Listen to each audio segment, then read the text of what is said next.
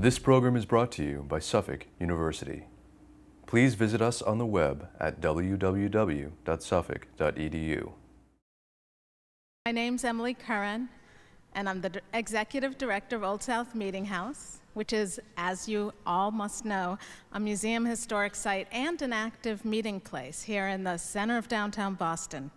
I'm so pleased that you could join us for this special collaborative program between Old South Meeting House and Ford Hall Forum, which has been made possible by the Lowell Institute. Both Old South Meeting House and Ford Hall Forum share a mission to promote free speech and to present engaging and relevant program to the public, and to have you engage with the outstanding panel that we have here tonight. Tonight we're continuing that tradition with a collaborative program we've planned together about education in Boston. We will be examining some of the challenges faced by the Boston Public Schools and the hurdles ahead in developing a stronger system for Boston. And as I mentioned before, we do have an outstanding panel of speakers and a wonderful moderator to help us think about this tonight. As the parent of a Boston Public School student, I have a special interest in tonight's program. Now it gives me great pleasure to introduce our moderator for this evening's program, Mr. Tessil Collins.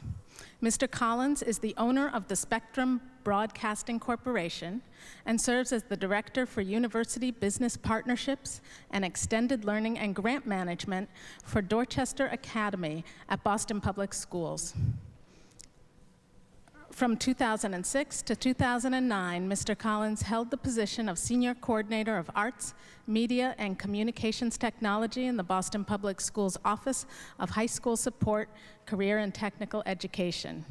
Mr. Collins is also a board member and Vice President of Ford Hall Forum. And now I'd like to turn it over to our moderator for this evening, Mr. Tessil Collins. Thank you.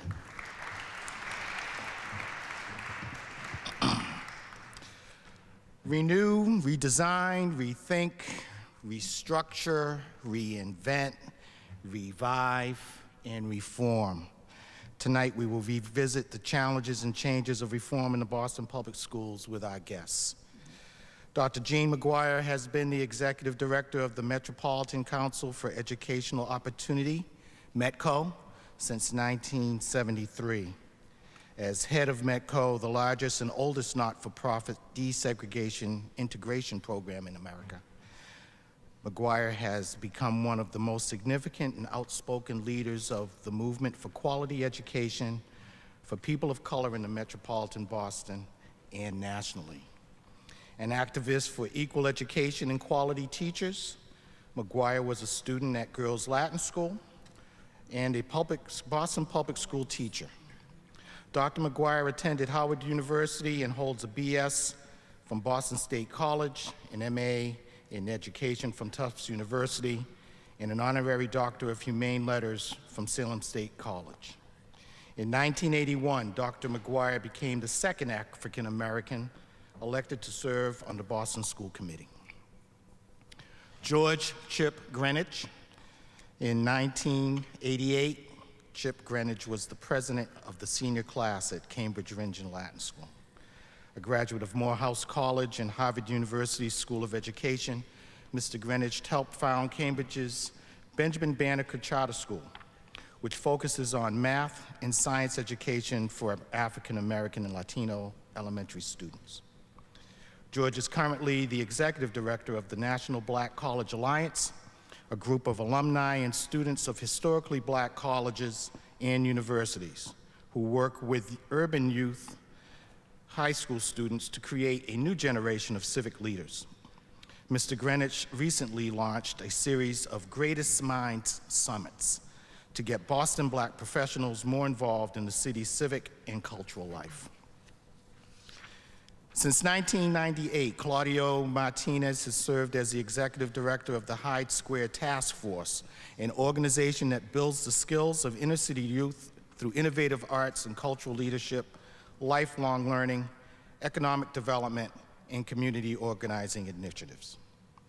Under his leadership, the Hyde Square Task Force has received numerous recognitions, including the Coming Up Taller Award, the nation's highest honor for out-of-school arts and humanities programs, given by the President's Committee on the Arts and Humanities.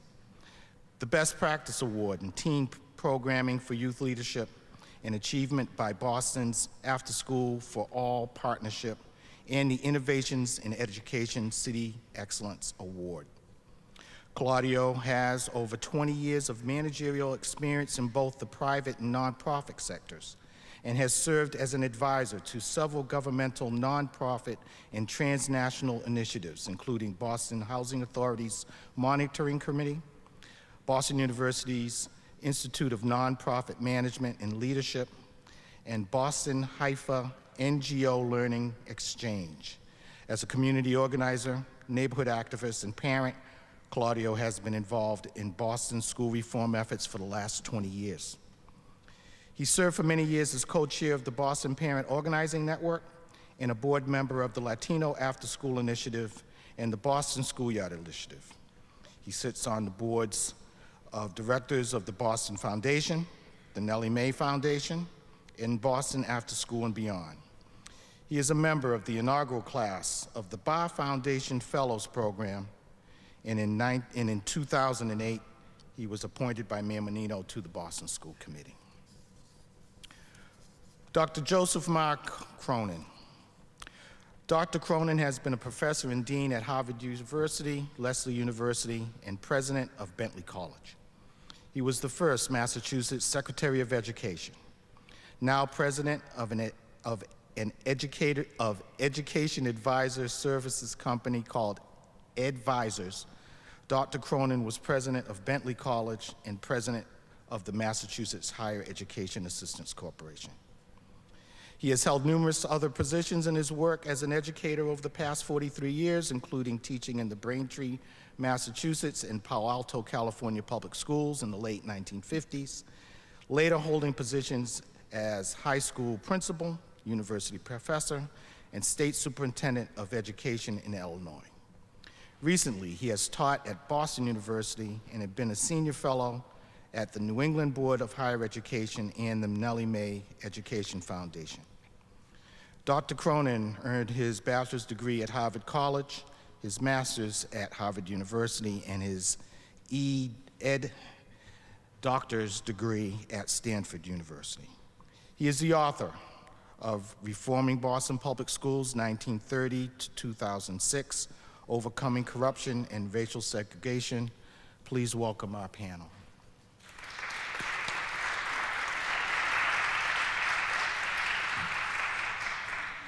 Just down the street from us is, on School Street, was formed the Boston Public Latin School in 1635, the nation's first public school.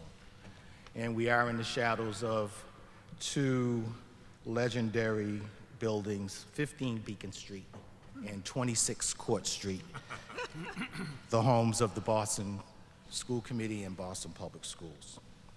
I'd like to start by asking Dr. Cronin, as we talk about the history of the Boston Public Schools, what prompted you to write this book, and what did you learn that you didn't know? Well, it really began as a graduate student at Stanford University in 1968. They knew I was from Boston, so they said, why don't, this was a study of big city schools. They said, why don't you take Boston? You know, they understand how you talk, you know, and you should do well. Then I got a grant from the Danforth Foundation in the 1960s when I was teaching at Harvard to do further study of how Boston schools made decisions. And so that, pretty soon I had graduate students writing papers, and because from 1965 on, so much happened. The racial imbalance law, the law establishing collective bargaining for teachers, and it's just been so exciting the last 40 plus years. I couldn't let it go. So finally, I thought, I've got to write it down. For people new to Boston, new to the Boston schools, and Claudio and I were talking about this the other night, most people coming into Massachusetts have no idea what Boston schools have gone through the last 40, 50 years. So I just felt a sense of responsibility, write it down. Most amazing things about Boston, number one, 2 years ago, it was the most improved urban school system in America. and it had been a finalist the previous 3 years. So Boston schools have really, in this century, come up from where only 20 or 30% of the kids could pass tests to where now 85 to 90% pass. Second thing that's most dramatic is that the Boston schools in the 1930s had 130,000 students. Right now there's 55,000 and surplus capacity for another 4,500, 5,000. So it's inevitable that there will be in the next 2 or 3 years the closing of another 6 to 10 schools, possibly the lowest performing schools, because that's the national pressure and state pressure to do away with schools that just aren't functioning well. Claudio, when we were talking, you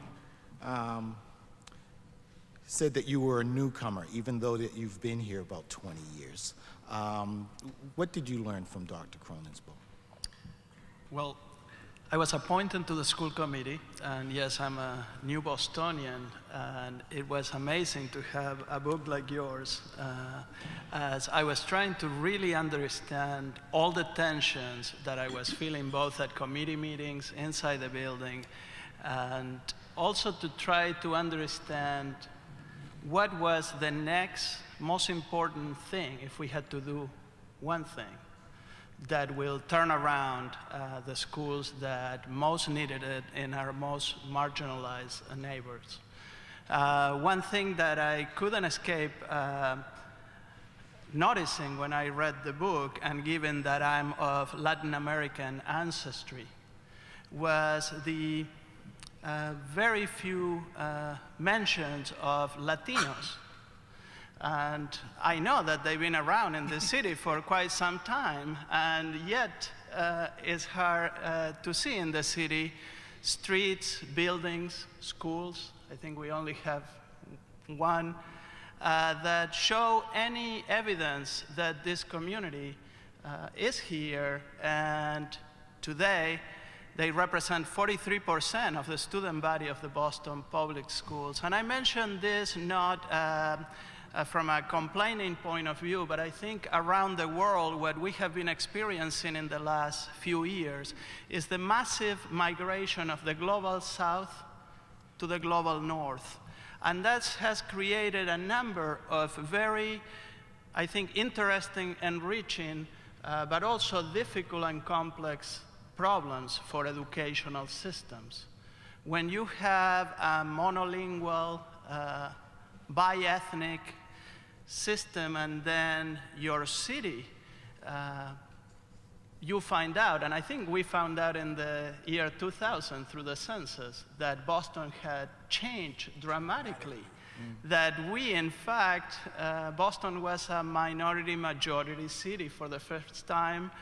51% of people in Boston were not what people like myself, before arriving to Boston, would have thought the Boston population was. So as a new school committee member and someone that had worked with thousands of kids that unfortunately the educational system had not been able to serve very well, it was amazing to have this tool to guide me. Dr. McGuire, from a pure black and white issues to multicultural, multilingual, Boston is a system with a large special needs population. What challenges are parents, students of the Boston Public Schools facing today? You could have very easily, you lived this book, but what do you see over the last few years? It depends on how you look at me. Is an old children's book that we developed a dance to when I was at one of the historically black universities.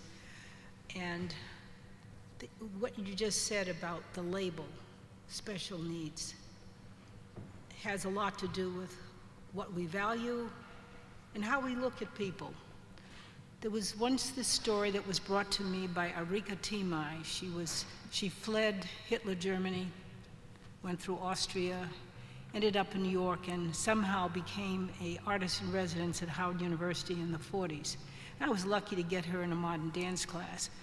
But she had been informed by the rise of the Third Reich in Europe, and those horrors which get perpetuated ad infinitum around the world as the decades go by, because we still don't know how to deal with difference in many ways at the international and national level.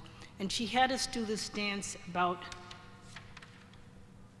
a farm that had a chicken house with hens and turkeys and chickens, geese,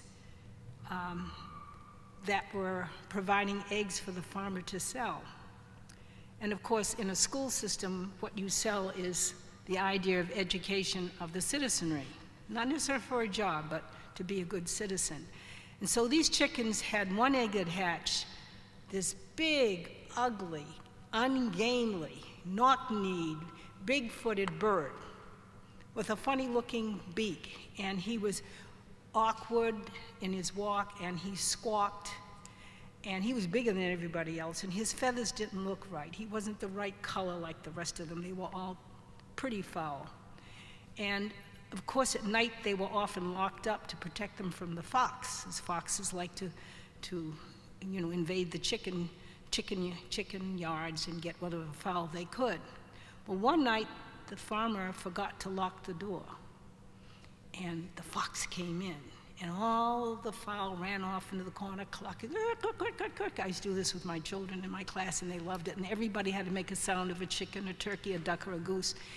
The only one that wasn't afraid was the ugly bird. He was called the chirkindoose. He didn't look like much of anything that was like the rest of the fowl. And when he stood up and he kind of staggered over to the fox, and the fox saw him and said to himself, "Oh my God, what is this? This big ungainly." It was a big bird. It was almost as big as this small. Foxes aren't that big. And so he lunged and staggered toward the fox, and the fox in terror ran out of the chicken yard and the chicken house. And of course, all the fowl ran around him and said, "You're our savior, you've saved our lives." And they adulated him instead of denigrating and making fun of him and putting him down. And within 2 or 3 weeks, now that he had friends, he started to strut around the yard. And then one day, they came out. Like many farms, there was a pond. If you live near a farm, you like to have water, particularly have ducks. And all of a sudden, this ungainly chirkindoose walked down to the water, and instead of what they saw the night before, what went out and sailed away was a swan. And in a school system, there are lots of swans. They look different when they're young. They don't always do good on tests. They don't always talk good. They don't have manners like some of the other children. They bring in funny lunches, although now we have school lunches. And generally, they don't always fit in. And the task that we have in education is how to take the chirkindooses of the world and make them swans. And what I've seen in Boston is there are differences in governance now. Years ago, we had an elected school committee, and this is the only school committee in Massachusetts which isn't elected by the people, it's appointed by the mayor. And I assure you, the day we get a black mayor, they're going to want to change the form of governance and maybe go back to an elected school committee again, depending on the population's makeup by class and race. So there's only one human race. And I hope you all know your people of color, so that we won't be bored like the chirkindoose and the ducks and chickens. We're all kinds of different physiognomies in here, thank God, so we won't be bored. And the way to have a good educational system is not to be bored with the children, and not to give up on them because of their test scores or maybe their behavior, but to do what we develop in these 54 colleges and universities around and in Boston and Cambridge, and create future citizens with the best curriculum, the best buildings, the best resources, the best methods that we can to create the swans of the world. Not that chickens and ducks and turkeys and geese aren't fine, but there are swans too. And since people think they're so beautiful, and you don't generally eat them for dinner and have them fried, it's the way you look at me that often defines what the outcome will be. Sometimes I look at the program that I work with. It's public education. And what used to be the farms around the great city of Boston and mill towns where people made paper and woolen clothes, and they made shoes and they made boots for the paratroopers in World War II, is now the suburbs. All those farms that were there when my grandfather, who married an Irish immigrant and he was an ex-slave, built on their farm, all that has changed, and all the people move out there are basically in bedroom towns. They live out there. It's lovely. I just came back from Lincoln, lots of nice trees, and then I say, but I have all that in Franklin Park. I've got the beech groves, and I've got the hemlocks that the woolly adelgid hasn't killed, and I've got the Boston Public Library, the ones that are still open, and there are lots of beautiful churches like this that can remind you of our wonderful history. And I know that out there, those new residents who weren't farmers, but they're newer than what was there a century ago when Joe talked about what schools were like, they want their children to run America and run businesses and run universities. And these children in Boston and Springfield who get on the bus every day and ride like most suburban kids do to school on a bus, and a lot of Boston kids do, they go out there and they share in whatever the resources are. I don't think the teachers are any different from the teachers in here. They're just teaching parents who have power and often have more money and aren't running a capital city where 500,000 people drive in every day, with all that that entails in terms of its strain on your police and fire department and your Department of Public Works and your macadam and all the other things that make a great city and a capital city, that has to spend about 25 cents of every dollar in education. If you go to Lincoln, it's about 60 cents or more on every dollar, because they're not running a city. They're running a small, bucolic New England town. And they're in trouble. They're in trouble because the money doesn't go as far as it used to go, and everybody has to face up to what urban areas have for a long time. How do you do the best with often the least? We now have a budget that's almost double what it was when I was on the school committee, or maybe even more than that, because when I left it was under 400 million. What's it now? Double. Double, yeah, it's about double. And that's true in suburban towns. But this is a port city, like Philadelphia, New York, and San Francisco, and New Orleans, and it gets all the children of all the people as far as the winds can blow, and they come here and they go to school, and they are a rich resource for us. And they are a challenge to those of us who think of ourselves as intellectuals and educators and developers of children's minds and bodies. And I think Boston has risen to the challenge in the best way it can, but it doesn't always have the maintenance of effort financially that it needs. You can't do anything today if you don't continue some of the things you did yesterday and plan for some new things tomorrow. Boston has changed dramatically from when I was a teacher. 43 kids, 36 seats, DC current, cold water, no hot water, 1920 Scott Forsman books, little nubbles of crayons, no white paper, yellow line paper to do penmanship, no computers, there was none of that stuff then. So it's changed with the world, as the world has changed. I do not judge the school system by its MCAS scores, because I really do not believe in high stakes testing. Not after our last presidency. You couldn't possibly say that having high test scores was what made you something desirable. Well, let's get into a conversation then around this whole role of budget cuts and reform. Yeah, Chip, what do you see in terms of the amount of money being spent on students? You work very closely with the students in the school. Well, just to start off is my great-grandparents and great-grandparents came from here in the 1900s. They came from St. Kitts and they came from Barbados. And the reason why they came to Boston, and I think Jean really hit it, was they believed and they were told that the streets were paved of gold, all right? And so my great-grandfather came over to work in the METCO candy factory over there in Cambridge. And my great-grandfather was a very well-known writer. His name was George Reginald Margetson, and I was named after him. And he was a poet, and his books are in books at Harvard and down at Morehouse and all over, and worked very closely with James Weldon Johnson. I say that to talk about what the system of Boston Public Schools has done for people of color, especially black people. And the main thing is that I have many cousins here, I have many uncles and aunts that have been a part of the Boston Public School system, and in order to have a discussion presently about that, we must have the discussion about what the residue of all what the Boston Public Schools has meant for people that have been born and raised here for years as we try to circle around reform efforts. Growing up, I grew up in the 70s. Where my 70s babies at? 70s, 80s babies. We got a couple in the room. But, I mean, I grew up and I was able to watch on TV a guy with a big bald head in 1980. His name was Mel King, all right? Now, Mel was my Obama growing up, you know what I mean? Having a big man with a big bow tie, be able to talk back and tell people what he wanted for schools and systems. So that really showed me, as I was growing up, how to actually think about and being active in the school systems. I've also had great mentors like Jean McGuire, Ken Guscott, and also Sarah Ann Shaw, who have always been out there showing us what education is.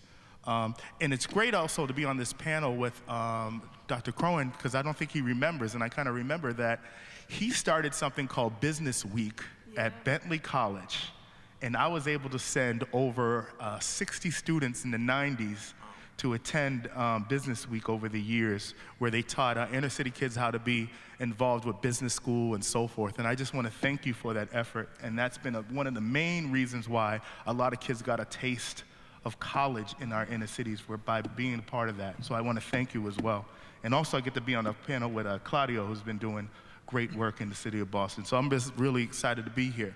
But the names that I always remember were Dr. Cliff Janey, were Dr. Lois Harrison Jones, and we have a new sister that is a superintendent, but we don't talk about what happened last time with Lois Harrison Jones and Ray Flynn, where they would actually battle in the paper every day. The Boston Herald, you'll hear he was talking about her, then she was talking about him, and it was a bad time for the Boston Public Schools and education. Also, I really want people to really also remember about Project Exodus, Ellen Jackson, and I was actually fortunate to be involved and grown up at the Freedom House, as we called it, the Black Pentagon back in the 70s and 80s, where lots of educational reform stuff was happening in the communities. So the ways, the enemy was very different, and I bet people here on the panel will tell you that, is that we wanted to deseg, right? We wanted that. All right? And so in the 80s, when all that work has happened, then the 90s came about, which is a different kind of period. And now we're in where we're at now is a very different how we start to look at who the common enemy is. Because right now we have, in the systems that we're looking around, we have a lot of black places and high places. So that's very interesting as we go forward to say who actually, have we made it to the mountaintop right now to say, okay, we can all rest and not be involved in the systems because we have a lot of people of color that are really in great positions of power? Or how do we even continue to push that work and go forward? So as we go forward, as we look at the schools, is that we're gonna have to look at the ways that we organize each other on the ground level, because a lot of those main institutions, such as Lena Park, Roxbury Multi-Service Center, the Cooper Center, were places where people actually came to organize. And right now, due to the fact of less funding to those agencies, those are not looked at places where people can go. And I think a lot of the money went to the black church, but that's a whole nother discussion. Well, Chip, can you kind of talk about, let's talk about voice.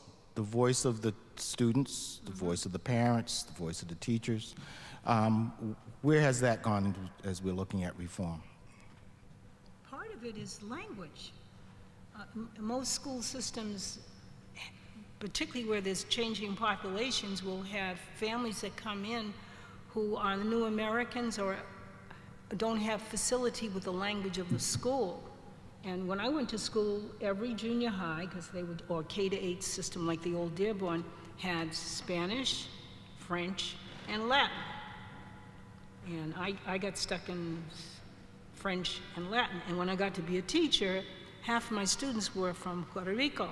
This is going back to the 60s. 67. But I went to Puerto Rico and realized that, you know, the Latin helped me a little bit, but everybody was going brrr to me. And I said, that's how I sound to them in the South End at the old Louise May Alcott School.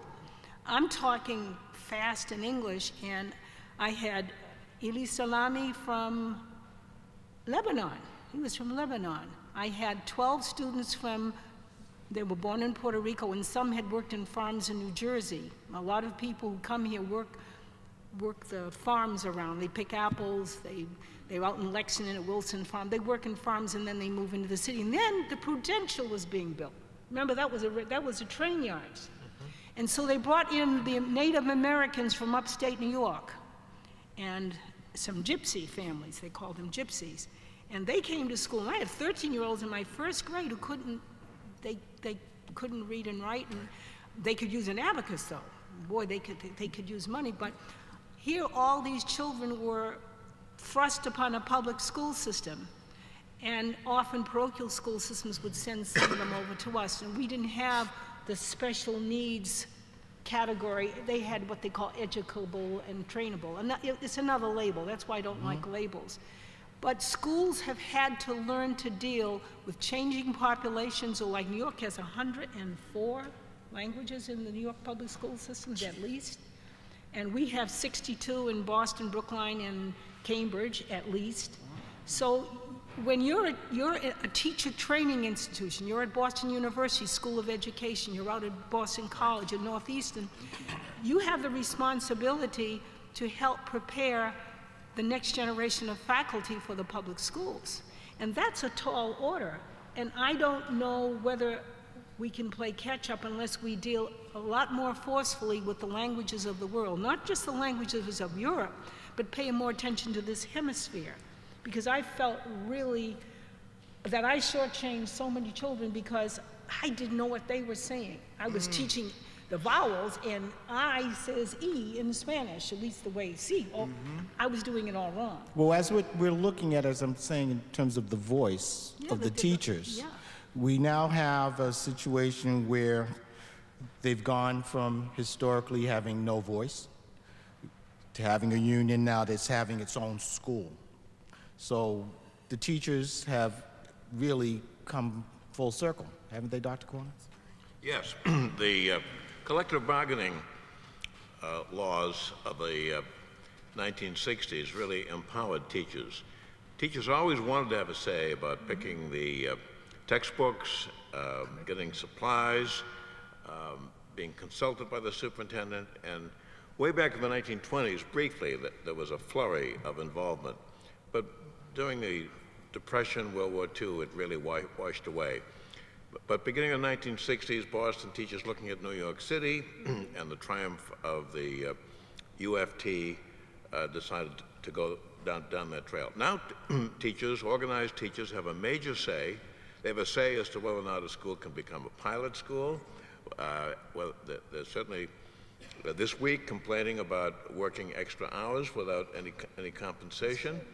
They've denounced the race to the top, I think in part because of the Central Falls, Rhode Island dismissal of a high school faculty. That's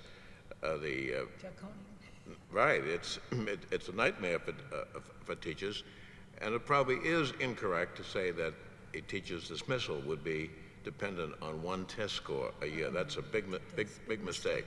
Even the Educational Testing Service says that there should be multiple measures of identifying progress because a number of kids can be sick or absent on a day, and there's no way to catch up. But teachers today have tremendous voice, and sometimes it can be a voice for progress, but other times it can be a voice to slow things down. And the nation's becoming very impatient with schools. George Bush put in No Child Left Behind. Annie Duncan last week said there'll be a new name, but they're going to keep achievement testing, and they're going to keep working on the minority achievement gap, which is 20 to 40 points in Boston and Lawrence and Lowell and elsewhere. Because one good thing about it is it shows that we have not achieve the promise of equal results in urban education? Mr. Martinez, from looking at Dr. Cronin's book, we can very well see that Boston is a very well-studied system, from the Boston Compact to the Boston Plan for Excellence to the Annenberg reports. Have we really learned anything from all these reports and studies? I should say that I am a very unlikely school committee member. I do not have a formal education. For political reasons, I was kicked out of high school in my country of origin at age 14, and I never came back.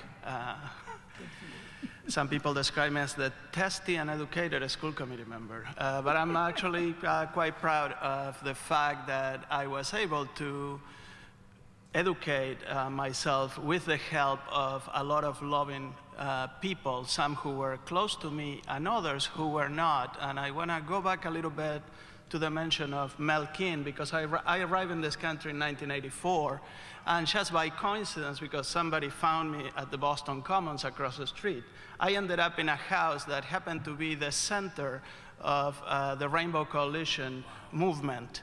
And I had never not only seen, but not even imagined that a group of such diversity could exist and could be talking about what I, as a kid, dreamt of the future of the world.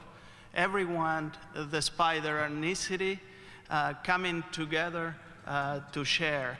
And I don't think I could have gotten that education in any university in this city. And for that matter, today, I don't believe in the Boston public schools we teach any of this history. And I'm quite, offended and concerned because at the end of the day, I certainly don't have intelligent opinions about education methodologies, but I know one thing by working with a lot of the young people in our city, and is that they don't see themselves reflected in the learnings, in the schools, in the cities, and that is a huge issue. In terms of what I learned from the book, and I do not trust many studies because maybe because of my lack of education, I only believe in primary research and not secondary research. So when I read a book and I new study, I go to see it. And I have to tell you, even the best Harvard studies, when I go to see it, I learned that they are not true many times. So what I loved about Dr. Cronin's book, particularly around, and you talk about the Boston Plan for Excellence and the involvement of the business community, which is a very powerful force that I think has had very positive impacts and sometimes not so very positive impacts. Well, how has the role of the business and philanthropic communities changed over the years? Chip? I think I used to work at the Boston Foundation under one of my favorite mentors, Anna Faith Jones. So I was there 4 years as a program officer. And one thing that I've seen especially is that at one time in the city, we had over, I guess, a good 15 or 16 banks that were very instrumental in supplying jobs and supplying resources and grants and resources to the Boston Public Schools. And now, as you look around today, there are only 2 or 3 banks that are left from all the mergers and acquisitions and so forth. And so there was a number of dollars and resources that were available 15 years ago, which are not available now. And so as we see that and we see the shrinking of dollars, we think of the shrinking of resources and jobs and support for our young people, for our summer jobs. And you have to also look at the work of the Boston PIC of being able to provide lots of jobs for a lot of kids out there, and how that actually has shrunk through the shrinkage of banks and certain businesses and so forth. Dr. Cronin? Tessil, the major change over the last 20 years has been that national foundations have come in and helped us out in Boston. The Annenberg Foundation, the Carnegie Corporation, Gates, yeah. under Tom Payson, with the help of Ellen Guiney and others, $100 million of philanthropic money has come in. Now, 20 years ago, when Alice Gillen and myself were on the board of the Nellie Mae Foundation, we were going around with tin cups trying to get the John Hancock and the Shawmut and all the other banks to come up with units of $100,000. Really, big money has come in, and that's been the discretionary money needed to leverage improvements in the Boston schools. Really, that $100 million has had a majestic effect. I think of Nellie Mae, for example, putting $1 million into the training of math teachers at the middle school level. And then a few years later, the math scores moving from 20, 30% up to 60, 70, 80%. Dramatic improvements leveraged by philanthropic contributions. What is the legacy of Thomas Payson, Ellen Guiney, and Tom Menino? Claudio, you were on when, as he was leaving, I think? Did you have the last year? First year? No, I entered with the new superintendent, Dr. Carol Johnson. Yeah. Can we also talk about the Wilson years? Was that his name, Wilson? Who was the superintendent? Yeah. If we can talk about the Wilson years, the Harrison Jones years as well, I think that's a good, healthy question to go through theirs. Okay, so we're going to talk about the time before Tom Payson. Lois Harrison Jones. Lois Harrison Jones, Bud Spillane. Well, Bud is now Bud is now superintendent for the USAFI, the United States Army Air Force Schools. I manage him on Beacon Street. He's in charge of the government schools. He left Fairfax County, and then he left there. Then he was with another group and helped staff the Appalachian Lab. He just retired. He did retire. When I met him a year or two ago, he said he was working with the schools that educate the children of the Army and the Navy and the Air Force. Well, let me ask this question. From whole school change to the... If I may comment on your question, as a father of a son that grew up under Dr. Payson's tenure in the Boston Public Schools, I will think that everyone agrees that Dr. Payson's tenures brought a great number of innovative initiatives. The support, as Dr. Cronin was explaining, of the business community that really trusted him, I believe, and was able to do a lot of new things. And what I always appreciated about him was he himself gave a C- about his performance regarding community and parent involvement. And I will add student involvement as well, which are areas that I hope in the near future we start addressing. And because you were talking about voice, and I interpreted your question about where is the voice of the people, and those are, to me, the students in these conversations. And I believe that they have been absent.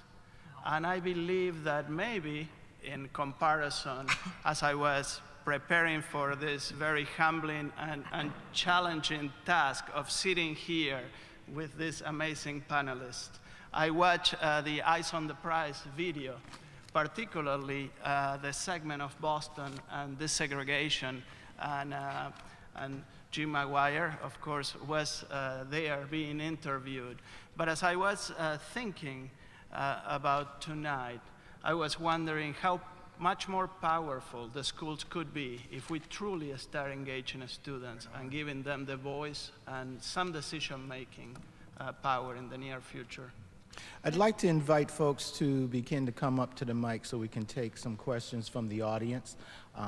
We do have about another 35 minutes to talk here tonight. So if you have a question, please come up to the mic. Keep your questions very short. Ask your question. If you're going to ramble a little bit, I'll let you ramble a little bit, but then I don't want to be rude, but I will cut you off. Before we go on, I have another question that has more to do with residency and reform. There's a whole history of folks leaving the city, folks working in the city, that don't live in the city, that will have a very strong opinion about Boston Public Schools.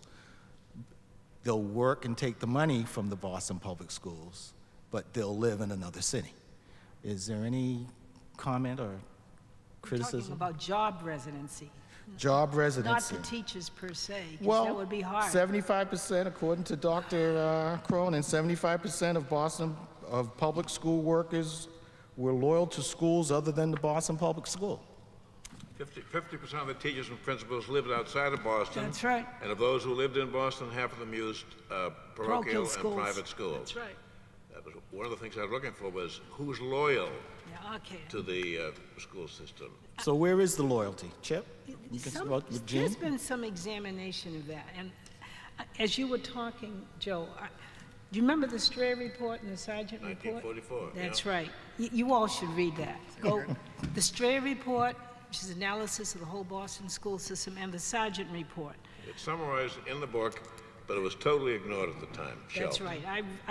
I had it as well for comparative education, looking at schools in Europe and private schools and the archdiocesan schools. And then Peter Schrag, a wonderful journalist who wrote a book called Village School Downtown. It was about a lot of school systems, but it was mostly about the Boston public schools, and he talked about the education of the teachers. And it just happened my second time around. I went to State College at Boston, which the year I went was the first year it was a state college and not just a teacher training institution. But I took education there my second times around. And I think of other books around Al Shanker's time, Village School Downtown. That was Peter Schrag. Peter Schrag. I mean, Up the Down Staircase. After Peter wrote, as a teacher in New York, wrote about up the down staircase. You know, the kids, you tell them go up this way, down, you have the kids do the reverse, and how do you deal with that as a teacher? Then one of our Boston teachers from the Trotter School wrote a book called Black Teachers on Teaching, Dr. Michelle Foster. She's a professor out at University of California. And my favorite idea of loyalty to any school system in which you work was the statement of, I think he's what you would call one of the poet laureates of Turkey. His name is Nazim Hikmet. And he had a letter to his son where he tells him, don't live in this world like a renter. Don't teach like this child you have, this child or these children you have before you won't marry one of your children, live next door, be on the other side of the bank table when you're trying to get a loan, fly in your plane, drive in your bus, being your surgeon, your nurse, changing your depends when you're old. You got to think about the role of the citizen, which is the main focus of any institution of government, is to prepare the next generation of citizens. And I say that because in this public library here, I never forgot in 1944, when did Patton go through Europe? Yep, 44. Yep. I was at Girls Latin School, left the Dearborn. And my father told us, don't go to the public library this month, because that's where we studied. And he said, go to Parker Hill Branch. And for 2 or 3 days, my sister and I said, why do we have to do that? They don't have any stuff over there. I mean, you know, they had more stuff downtown. So we went to the Copley Square to the public library. And there were these long lines of people, and they were ropes with velvet like you have in a bank, and people were going up and down and then up the stairs and into the front. They didn't have the McKim building then. And inside, I guess General Patton and many of the commanders had brought back the artifacts from Bergen-Belsen, Dachau, Lidice, and all the other horrible places developed under the Third Reich. And once you got in that line, you couldn't get out. And I thought of all the things that a person who educates children needs to do is to make certain they hold any other human being in the highest estimation they could as they do themselves. Your role as a citizen is to create citizens of the world, not them and us, but that in our school, where in my class I was the only black girl at Girls Latin School, that has changed, and I'm sorry that now the issue of testing and how, I didn't take a test to get in Latin school. That came after Judge Gary. That was, to me, the punishment of the minority community. We went to girls' Latin school and boys' Latin school because they were segregated by sex. Thank God Judge Gary put the boys and girls together, because they're going to live together as grown-ups. And we have to be able to conduct ourselves in a way that we have the utmost respect for each other, the utmost respect for our teachers, the utmost respect for the role that the Romans had for the senators. You've got to give back to your town, your city, your state, your country, not just as soldiers, but as citizens. And we had a strong sense then. After coming from that, my sister had nightmares after going through there and seeing the piles of hair that they stuffed into mattresses and the baby's teeth that they melted into lamps and the lamps of human skin and the pictures of the pits in Greenidge, that you knew why you studied, why you had to learn. You must have children motivated with something that makes them want to learn for the rest of their life, whether it's to know about the fauna and flora and what the leaf, and I told everyone, look at the buds now. Look at the color of the buds. What are they going to be like in the fall? Do you remember? Anybody in the 4-H clubs ever? Anybody here ever in 4-H clubs? We've lost a lot of good things. Yeah. The buds, the colors of the buds are the colors of the leaves in the fall. I learned that at Dearborn School. And we had teachers in the city schools that were probably able to give more than where we moved around when my father was a minister. I left Canton and Stoughton and came to Boston. Boston had other languages and had cooking, and it had an orchestra. And in the times when you had the WPA, the David A. Ellis School, which had 1 floor, had artists who were out of work walk through our school and play music. And I can tell you how a student can be turned on to learning just by one thing. You don't know what it'll be. It could be sports, it could be shop, it could be a sewing class, it could be being in a play, it could be staying after school because you were bad. Now the teacher gave you a lot of attention. And this man walked up and down our school on Walnut Avenue. Most of the population was Jewish then. There were a few blacks, Mill, and all of us lived around Lower Roxbury. And he stood over me and he played the intermezzo on what I call this wooden box. I didn't know it was a violin. And I melted. Intermezzo. I mean, it was like silver music just spilling out over my head. And he didn't move. He played the whole intermezzo over my head. And I went home, Mom, I got to get this music box. It wasn't until I got to the Dearborn in the 8th grade that I got money for music lessons. We didn't have money for that. We had a piano at home. But a person who represents the governing body of a school or a university has to make certain that they keep that base of liberal arts along with all the professional things you learn, engineering, nursing, medicine. You must have a good liberal arts program that brings you language and music and art and how to get along together, how to understand the differences are marvelous, so you won't be bored. Chip? I have to get off my... I grew up before television. My children had none in the house. Well, it's amazing. I mean, I watch my niece now, and remember, we used to have 3 channels, or 5 channels, but now my niece has over 500 channels to watch TV from, so education is very different.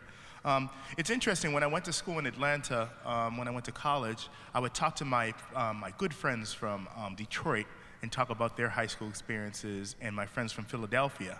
And they would be very varied from what my friends in the Boston public schools would feel. One thing is that a good friend of mine went to a school called Cass Tech, all right? Cass Tech in Detroit. And they would talk about the bands and the dance classes and arts and music that would happen at 2 o'clock, how school would just begin. But it's interesting in the Boston public schools in the 80s and 90s is that the minute that 2 o'clock hit, students would run out the door, all right, to get back to their own houses in their own parts of town. So I try to think back to the 70s or the 60s and 70s where schools were part of communities.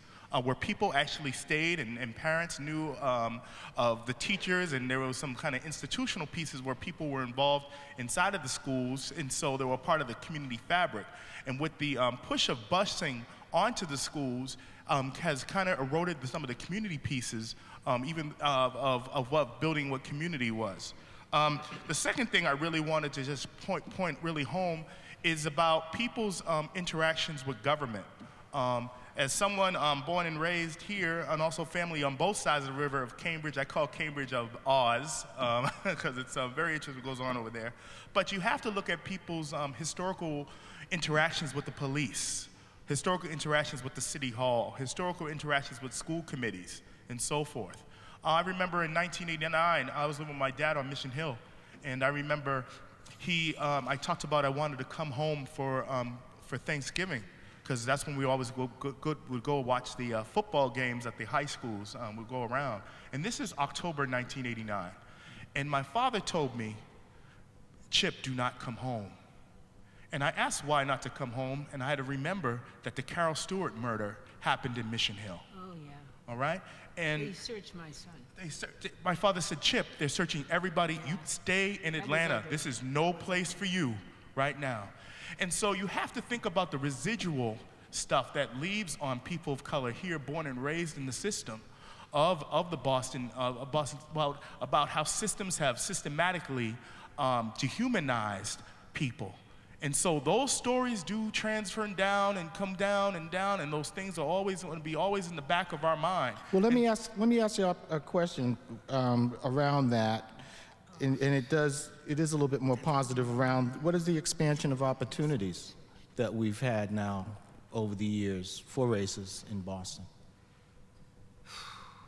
And I do encourage, please, come on up to the mic, and we can get you a question.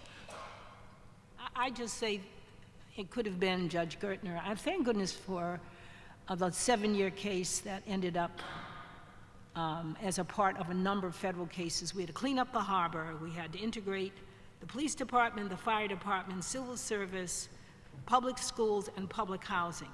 Boston has, that's why I said Reed Village. Peter Schrag said in Boston, you don't know where the Yankee bones ends and the Irish flesh begins, and the black skin and a Latino voice and the Asian eyes. He didn't get to the hair, but he said Boston is an amalgam, like he always talked about Port Cities. There's a richness of populations coming in, and nobody tells it better than Byron Rushing. His sense of the history of Boston, and Washington Street is old Indian Trail. It goes all the way down to Rhode Island and New York. That's it was the only highway. And if you go over to the governor's mansion in Dorchester, right off of Dudley Street. And that's Roxbury. Well, that part they call Dorchester. It's near the bay. You can see the shells. Yeah, the post office may call it Dorchester, but it's still Roxbury. But what you see there, if you have never been to the British governor's house in Dorchester, Roxbury. Thank you. They look like this building right here. It's this kind of architecture. In the foyer, although like we would not call it the living room, is a painting of Dorchester Bay, looking back to the three mountains, and all the sails and this was a port city. And through the years, if you look at the harbor and how it built up and the quays were built, you can see how the back bay and all of this was filled. And these were big mountains, and they chopped them down and filled in all where we're sitting now. We built Harvard University to educate the priests, the clergy. Those were the powers that be in the colonial days.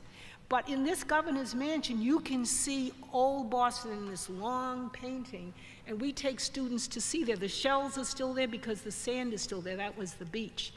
And the overlay of I was in the oldest building in Boston, the Louisa May Alcott, built in 1842, and I go out to Louisa May Alcott's house in Concord, and I've read all her books. But there are new ways of doing things, but the old tasks are still there. Your generation, You can do things with your thumbs. You're going to get arthritis, Jean. What's your question, ma'am? The kids can do things we couldn't do. No, absolutely, and they're at an unbelievable advantage currently, not only, you know, as maybe paid interns or unpaid interns, but obviously in the future workforce. My name's Lynette Correa, and I'm the first in my family to have a high school diploma. First to go from O'Brien High School. I'm a Boston Public School alum. First of four. What and high school? All of my siblings went to Boston Public Schools. What high school? O'Brien High School, Boston Tech. John D. O'Brien, Boston School Committee. Yeah, and first in my family to go to college. I went to Lesley University, and I'm the first in my family to have a successful business. I own a student career coaching company called Career Coaching for Kids. And being sort of having the personal perspective of being in Boston Public Schools and now the professional perspective and being in front of Boston Public School students currently, I still find that the graduation rate is still at 50%, which is very disturbing for me to even say that and sit here in front of you and say that. If you were to dream a little bit and have a magic wand, what would be reforming Boston Public Schools, whether at the elementary, middle, or high school level? Dr. Cronin? And that's for any one of you. Well, I'm going to give Claudio the first cut of that, since he's in a position to do something about it as a member of the school committee. So let me go back to the question of education for what? And then the comment from Ms. McGuire I would say quality of life. About quality of life, creating the next generations of citizens. It may be hard to believe, but 3 years ago I went to see the mayor and the superintendent with a group of 15 teenagers, all from Boston, all Boston Public Schools. They told the mayor and the superintendent that the Boston public system did not offer civics education. I'm talking about a plain civics education class. That's true.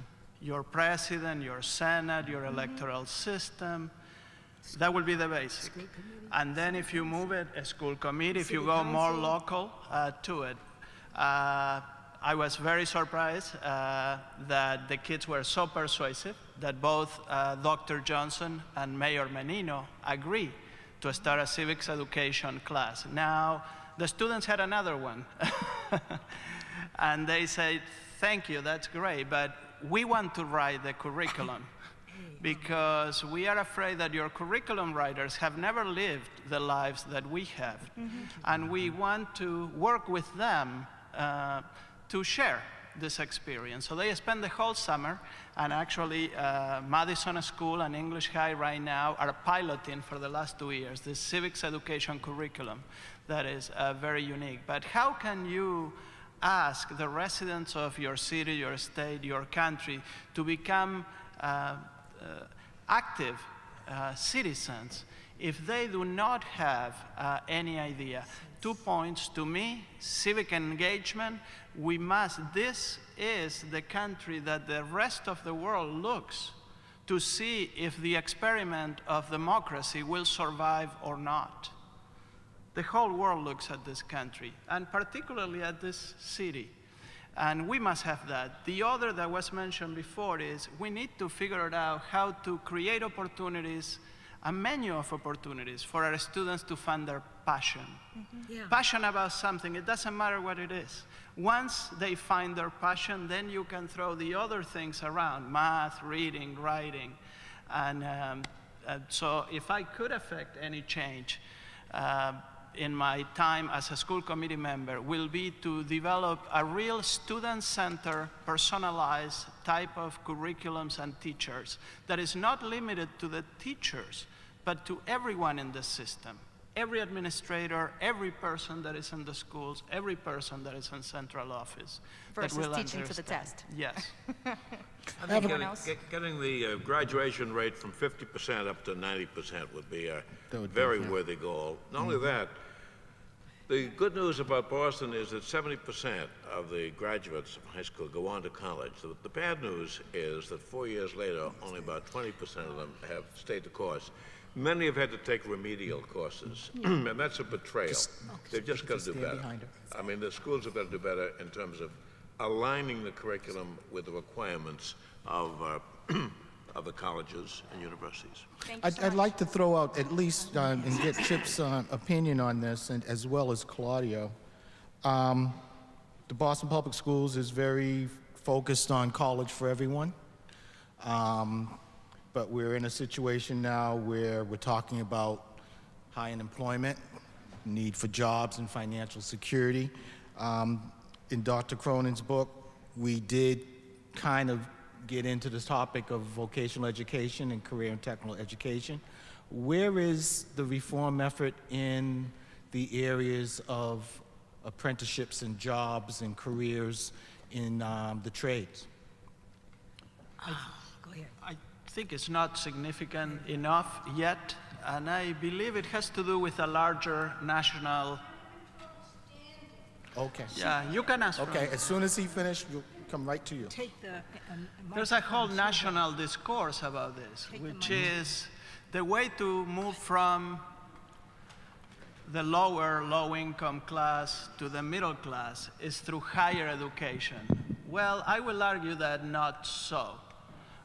In fact, I believe right now, for example, you mentioned the Puerto Rican community and other Latino community members are moving from low income to the middle class, actually through blue-collar jobs. They become good at a particular trade, then they become contractors, they start small companies, and if you look at where the new immigrant communities around New England are concentrated, you see a pattern that, you know, the discourse of higher education as the only vehicle is not adding up, at least in my opinion. So why don't we see more of an emphasis on that in the Boston Public Schools? Let me give a quick statistic. When I finished high school, 80% of graduates, 80% of the 8th grade did not go on to high school. The AFL and the CIO also found that most of their workers, many of them who were skilled around the country, like in Detroit in the automobile industry or in the shipbuilding industry in New London, Connecticut, there were jobs for them that did not require the level of education that a knowledge society requires. We were building. I mean, I look at my clothes. What does it say? Made in China or where? Sri Lanka? What does it say? China. Hong Kong. Okay. The jobs that were in Brockton, the shoes, the raincoats, the paper, Eaton Mills out in West Route 2, all that's gone. We've let people be patriotic by shipping the businesses to somewhere else. But we still have plumbers. We still have electric. We still do, but where do they? Who broke the back of the plumbing union of the union that does the roads, the big equipment? You look at it and you see how many women. You see, we had women in construction, WIC, who tried to get women into unions through it was the Hubert Humphrey Center, now it's Madison Park. You look at who's taking plumbing. We built a school, you can't even get trucks in the doors so you can learn truck repair. Our school can't do that, suburban schools can.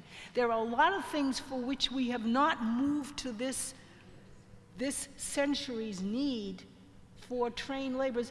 You don't have to go to college alone to be an educated person. You've got television, you've got libraries, you have all kinds of magazines. There's more than one way to skin the goose, and we shouldn't look down on the path of adult education. I don't know how many people go and look at our schools, because we don't have much money now for night high school and stuff. This is something you raised. Why do schools just go from, say, 7:30 to 2 o'clock? Why can't schools do like New York and have schools that operate in the afternoon and evening? Some kids don't even wake up good until about 1 o'clock. You know, actually, Chris Gabrielli is being honored a couple of blocks away at the Roxy for his partnership with the mayor to create after-school programs. Absolutely. Hundreds of them in Boston. Night and afternoon high schools.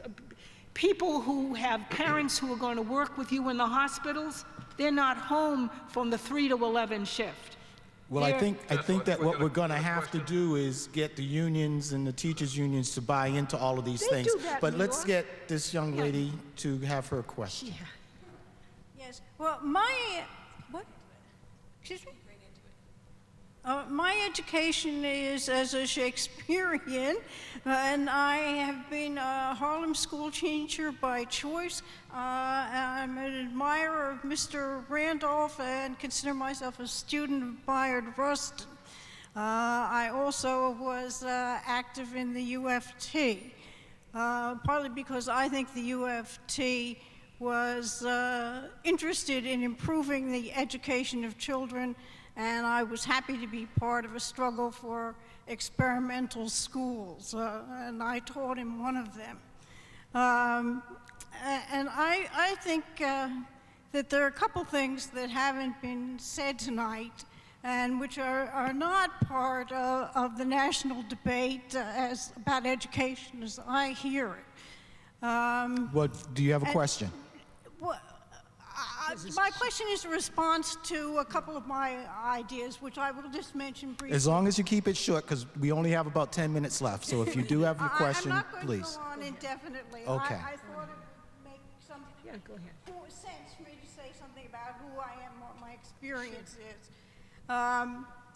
But I've heard nothing about books and reading them tonight. Not enough about education, it seems to me.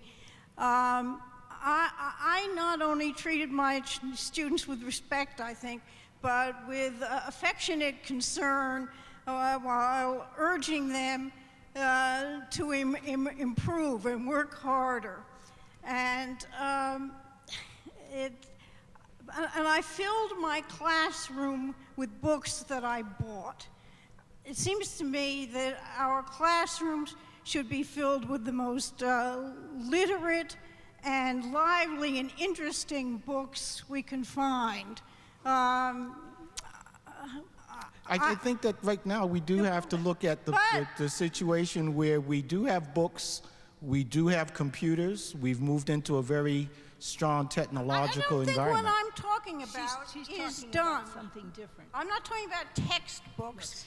Teachers are literature. not urging their students to read as part of their homework every night. I've never heard of it except in my classrooms.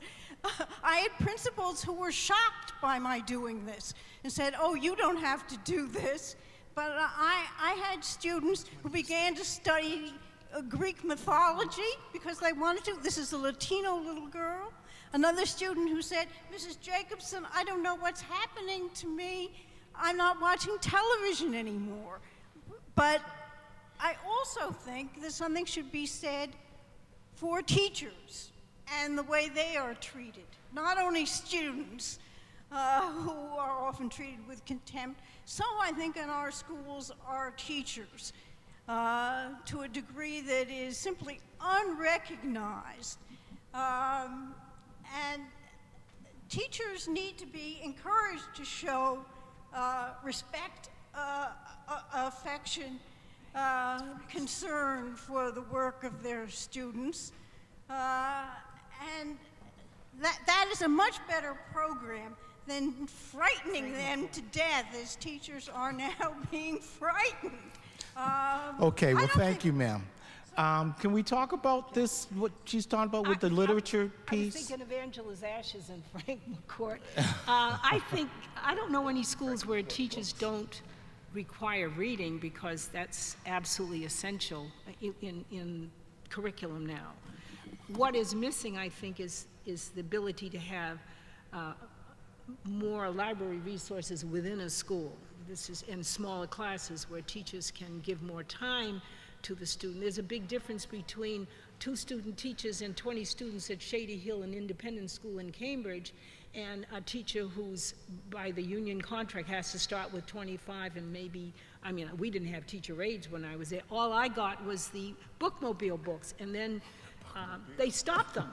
We had bookmobiles. We got 30 books every month from the bookmobile for our school, each teacher, and then they stopped it. And then I took the children to the Boston Public Library after school with a letter from their parents. I almost lost my job because I didn't get permission from Beacon Street. I wanted all my kids to have a library card. I must say, looking at the curriculum materials, there is lots of good literature.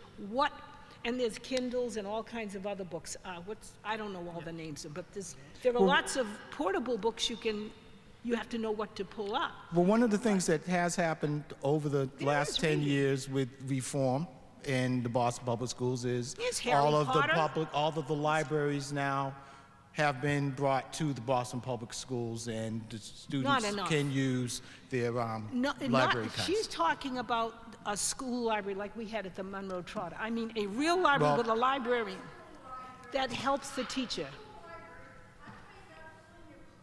No, but you have to have the resources somewhere. Okay. You need them somewhere in the building, though. They have to be. Another question. There you go. My question is, research shows that students of color, especially Black and Latinos, get expelled, suspended, and placed in special need classes at a different, higher rate than their pair white students. Is there any reform in how we discipline some of our kids in class, and how, in particular to, like, the curriculum, and maybe people that come more from the South and the Caribbean islands relate to different learning environments? Is there any? I think that's why we go to college and why we have student teaching, and I think teachers need at least 2 years with a master teacher before they're thrown on their own in a classroom. I really feel that there's so much you have to learn, and I know now that some schools have videos of excellent teaching that they can look at in their spare time. But you raised an issue about how you look at them. Remember the Turk and Deuce? If you look at the kid as a misfit, or if in your mind comes thug, hood, all those negative names, the media does a job on different populations. And I don't even want to talk about the media here because that's another whole area, but it does impact our children's lives. Sure. And if you do an exercise with your teachers, you put certain words on the board, or you say certain words, and you write down immediately what comes to your mind. Then you begin to see how society, even for the best of us, has colored our thinking with stereotypes, hurtful kinds of hopes for people. And I think you find teachers are more likely to not want to deal with that and not know the background. If you give teachers resources, there are times when you have children that need help. There are other things in the school beside teachers. There's school nurses, there's counselors, there's school social workers. Schools aren't just teachers anymore. I don't think they ever have been for a long time. And I just want people to know there are a large amount of Black and Latino kids that have this system down, where they are very clear in their middle school years. They know how to growl or scream at a teacher, and they know that teacher will leave them alone for the rest of the year, all right? Because that teacher is scared that kid's gonna growl at them. So therefore that kid says, I'm able to get away of not doing a certain amount of work because I have this teacher under this command that I'm gonna get at them. And so we need teachers, as Ms. McGuire was saying, is that we need teachers that are able to actually understand what the urban classroom is. And if you need 2 years under your belt to understand how to not to take take a certain situation from that kind of student, that's when we're able to start looking at how kids are actually being labeled. So if a new teacher comes in and says, oh, you're being disruptive, throw them out the class, that's immediately, and that's how kids are not actually being able to stay inside the schools. Let's get this last question as we're getting into the end. Hello, thank you for a very interesting discussion and a great panel. I haven't heard a word about charter schools or magnet schools or whatever. What's the impact been, and what do you envision as the future impact, if any? Well, there's a lot. Thank you. There have been several research reports come out in the past year or so, some of them saying that those students who are admitted to charter schools are doing better, even scoring a year or two ahead of twins or siblings or cousins who applied to a charter school and did not get in. Just as METCO has been an amazing success story with 3,300 students a year, 10,000 on the waiting list. There's 10,000 Boston kids who want to be in a charter school. The governor and Secretary Revel have not been that enthusiastic, but when Obama and Duncan said, if you want to get race to the top money, you've got to lift the cap. We're going to see another 5,000 Boston kids in charter schools 2 or 3 years from now because of the change in the law. Yeah. It's really going to take off. Has it been a helpful impact? I think overall? Claudio, give me your opinion. As a school committee member, I can tell you that financially, the money that goes out from a public system into a charter school hurts public systems a lot. I am not pro or against charter. However, in my opinion, charter schools, at least in Massachusetts, have yet to prove that they can educate special needs and English language learners. I believe that for the first time now, after the recent pass of the new education law, which expanded the cap for charter schools, there is a mandate for them to recruit this population that in the last 10 years actually, yes. So when a charter school has a problem with discipline, they will fire the kid from the school. Guess where that kid is going to end up? Back in the Boston Public Schools. So, thank you, sir. Thank you. I might say that charter schools were part of the Southern strategy during the 7 years of Brown versus the Board of Education. You need to understand where charters, school choice, tuition tax credits, vouchers all came from, not to support the improvement of the common school, the public school, but to have these little cul-de-sacs where those who were knowledgeable or those who had connections could either have an all-white school or an all-middle-class school. You have to be very careful the role of the public school in creating the next generation of citizens who respect each other. There's no place like a good public school. And I'm not saying charter schools can't be good schools. And they are public schools. They are public schools, but the issue of governance is one that's, they have to take everybody, and that's expensive. And I think unless you take what comes through the door, whether it's in your neighborhood or on the bus. Schools get students through lotteries. Yeah, they get them through lotteries, but it's not like everybody. And I can tell you, a lot of the kids they get sifted out. What's your question, sir? Audio's much better up here. So I am a former Boston Public Schools teacher. I taught civics, and I think the gentle lady over here was alluding to, not wanting to get her riled up again, but something about textbooks. And so like within my experience in my own classroom, like there were not enough textbooks, civics textbooks to go around. So you also had the issue of ELA and math getting more weight, more time. And so my subject therefore is seen by my colleagues and students as unimportant. So in the age of, I guess, high stakes testing, like how do you convey to students and how do you convey to teachers that all subjects are important, not just math and ELA? That's curriculum. Chip, jump right in. That's curriculum. Go ahead, Bill. No, you can go ahead. When we provide for each good public school what the very best funded, best maintained public schools has, then you start to level the playing field for students. Many of our teachers start off behind, both in training and in support services and in expectations. I don't think it matters so much where you live as what you do where you go to work. Because people, I don't care where you live. You can live out in the, you want to drive from New Hampshire to Boston, fine. I got somebody in my staff comes from Kennebunk, Maine, every day to work and does a fabulous job. There are people around the corner, got the wrong attitude, you know, slipping and sliding. I don't think there's any one answer to good public education, but we do know how to do it. That was what Ron Edmonds' More Effective Schools movement was about. We know how to do a good job. Whether or not we have the political will to do it and we're ready to put the resources behind it, behind the teachers, the students, their parents, the whole infrastructure, how you pay for it. We're talking about tax reform now, because that's something that the legislature has, I think, in the person who's in charge of financing now, Jake Hoffman of Lexington. He's really looking at how we collect taxes and where it goes. And the largest job any school, any city has, anywhere in the country, small hamlet, it's to educate the children, the next generation. That's your major job. Healthcare, hey, I'm all for that. We need good health care as opposed to just health insurance.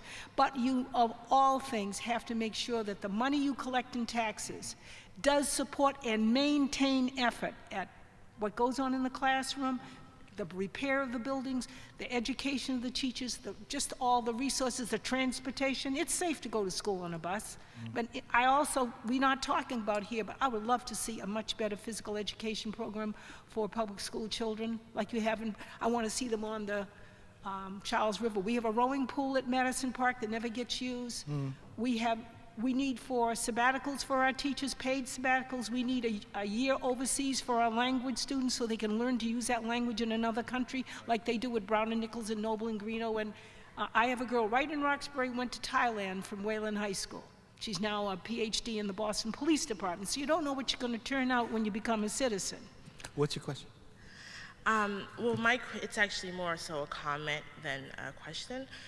Well, first let me introduce myself. My name is Joyanne Pieram, and I actually know Chip. Chip was a great mentor to me while I was in college and before. But yes, I did go to Spelman. Atlantic City College. But before, I'm originally from Boston, about 4 generations in the city. But I was living in Atlanta. And after graduating from Spelman, I actually had the opportunity to teach for 2 years. So I'd like to consider myself an agent for educational change at this young point in my life. But in saying that, my first year I taught for a pre-K program in a Head Start facility. After that, I had the opportunity to... I really have to ask you to get to your question because we're over time now. And yeah, it'll be very quick. After that, I had the opportunity to work for strategic planning for Atlanta Public Schools and formatting a curriculum for their pre-kindergarten program. In doing that, they modeled the curriculum of Boston Public Schools. And I find it very interesting when the young lady stated the statistics of the percentage of high school graduates in this city. And this city is used as a forerunner with other cities' education systems. And I think what happens is because I'm sure people are knowledgeable of that fact, that work in administration, and because of that, I think it becomes a mentality of complacentism. So with that, there's not a push for higher expectations within the education system. Thank you. So, thank you. We're over time. I'd like to wrap up with one last question for the panel, and if you could give us some short answers, that would be great. If we're always in a state of reform, do we ever get to where we're trying to go? Ask that of Detroit. Does this year's cars look like last year's? No, because there's always a better widget. Okay. And that doesn't negate the literature, the language, Angela's Ashes. You've got to get kids to have generous enthusiasms or hobbies that carry them for the rest of their life, even if they go to jail, or even if they're sick. It's what's in between here that'll hold you more than anything else, the words. And I am so grateful that the Boston schools made us memorize a lot of the great poets and the soliloquies from Hamlet and Macbeth and all that. And then it opens up Nezin Hikmet from Turkey. Don't live in this world like a renter. It opens up language in any culture. And I wish one other thing. I wish they teach geography again. Yes. Chip? Spell Afghanistan. AGE. I'll close at the end. Please, Joe. Tessil, I had a professor who said that, we had a constitutional convention a couple of 100 years ago, and now the argument is whether we settled everything. In education, the constitutional convention continues, and it's never finished, and education is a quest, and we're only a part way towards achieving the utopia that all of us want. Sisyphus. Claudio. In the last 20 years, I went to way too many funerals of young people in this city. And there are mornings I wake up and, I feel pretty down about the state of things. But I think Dr. Cronin reminded us at the end of his book with a hopeful note that a lot of good things have happened, and we seem to be in a trajectory of good progress. And change is a good thing. We should keep changing and changing and changing, and just have solid principles. But we cannot stop change. We may not read the way we used to read. I will argue that we are facing a new generation that I call the post-alphabetic generation. These are kids that will learn in very different ways that we did. And it may not be through the traditional reading and writing, but it will be learning nevertheless. And we should not get stuck either, and we should experiment. I'm so excited right now of all the technology that our young people are using. And I think as we go forward with the reform efforts, is that we must look at the power of what kids are talking about, the iPad and also these individual assistants and all these things that they're all touching and buttons and all those other things of interaction. I think by using those methods, and they're always on their hip and on their arms and all over the place, I think we can get there. You know, and it's interesting, and we really need to go back to the classics as well. I want kids to know about the Merchant of Venice. I remember I said that, and they said, "Where's that?" So, I mean, we really have to get back to the basics of education and the great works, and I'm really forward that we're going to get there. Well, on behalf of the Ford Hall Forum, I'd like to thank our panelists, George Chip Greenidge, Dr. Jean McGuire, Claudio Martinez, and Dr. Joseph Cronin. Thank you very much. The audience. Thank you for coming. The audience for listening Please to go us. to, if you're online, go to www.fordhallforum.org and see what's happening in our next series. Thank you very much.